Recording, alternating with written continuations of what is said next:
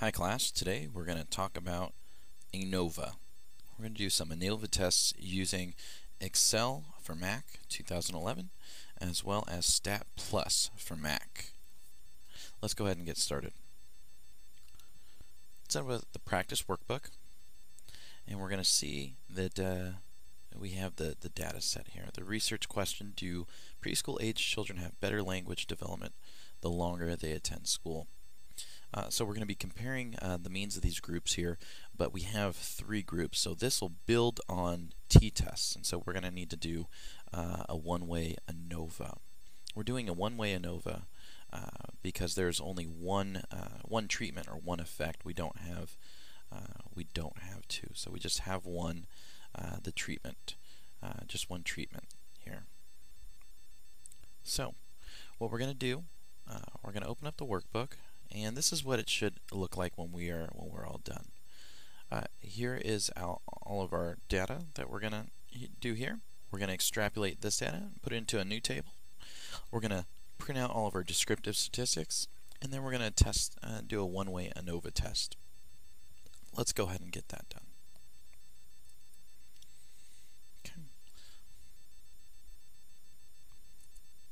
So we're going to go back to our Word document. We're going to take out, including the labels, we're going to take out all of this right here. Okay. We're going to copy it and paste it. Put it right into here. Now, as I said, there's only one effect, so we're doing a one-way analysis. And what we're going to do is we're going to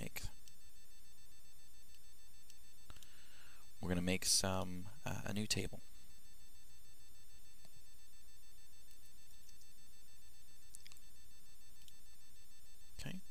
This will be group 1, and they are the ones that study for 5 hours. There's group 2, and they are the ones that study for 10 hours. And there's group 3, and they study for 20 hours. Okay. So we're going to go to group 1, and we're going to steal all the ones that have group 1. I'm going to hit Command-C for copy, and I'm just going to paste it there. Same thing for group 2. I steal all the group 2s, Command-C, copy, Command-V, paste.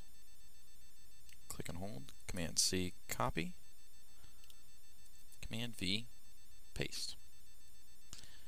Just because I like the way it looks, I'm going to go ahead and center all of these. And now that we have this selected, now that we have all of this selected, we're going to go to StatPlus. Open that up, statistics. We're going to do basic statistics. We're going to do descriptive statistics.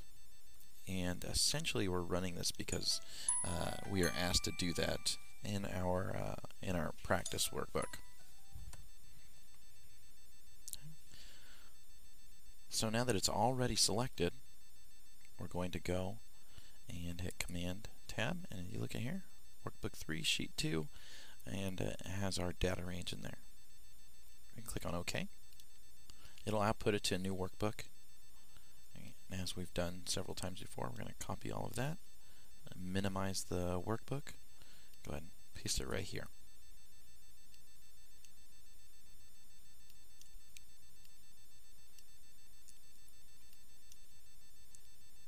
And put a bold border around the outside.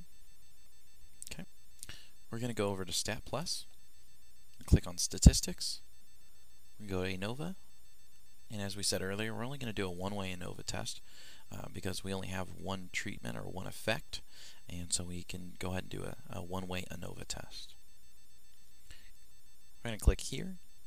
That'll open our Excel. We already have the data set that we're going to use. We already have that all selected. We can go ahead and select it again just in case. And click Command Tab.